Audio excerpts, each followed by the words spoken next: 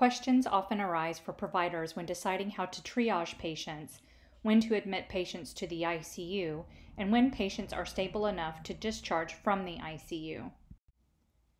Critical care is time-sensitive patient care that can prevent deterioration to death or disability.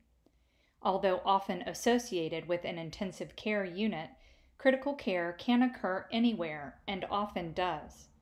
For example, an unstable patient on the hospital ward requiring a rapid response medical team, unstable patients in the emergency department, patients who decompensate in the operating room or recovery room, or even outside the hospital when patients require CPR for sudden cardiac arrest.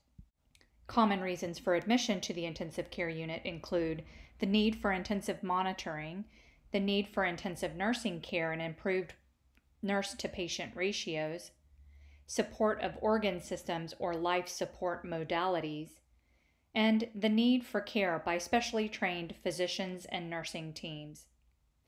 Common locations referring patients to the intensive care unit include the operating room, the post-anesthesia care unit, the emergency medicine department, medical or surgical wards, and other healthcare facilities.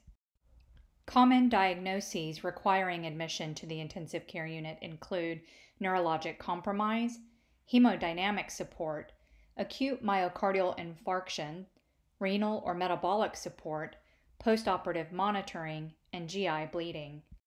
Admission criteria are not uniform across institutions. Each institution must develop ICU admission guidelines based upon their facility's resources. Improved outcomes must be balanced with resource utilization and bed availability. This table summarizes evidence-based recommendations and best practices from an article published in 2016 in the journal Critical Care Medicine. The recommendations consider factors of admission such as the need for life-sustaining interventions, the probability of meaningful recovery, diagnosis, specialized services available, specialized physician and nursing team availability, and prognosis for regaining quality of life. The same guidelines offer triage considerations. They recommend that triage guidelines and policies be made explicit and disclosed in advance. Triage considerations must not discriminate based on age, gender, race, ethnicity, or social or financial status. They state that over-triage is preferable to under-triage and that transfer should occur quickly.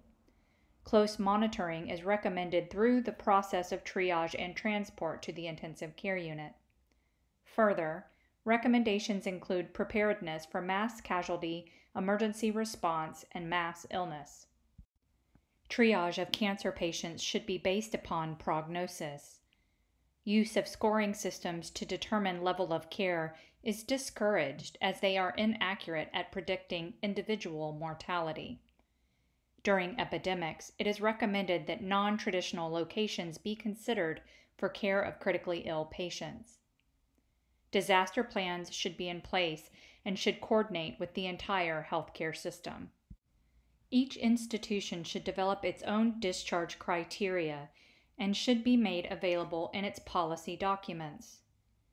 Time for discharge is based upon the patient's physiologic parameters and lack of need for further ICU level care. Scoring systems are discouraged due to individual inaccuracy.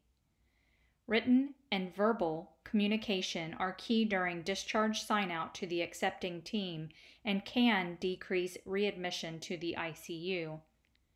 It is recommended that intensive care units develop rapid response care teams and outreach programs to review early patients that are acutely ill but not located in the intensive care unit. Finally, it is recommended that ICUs institute quality assurance and improvement programs.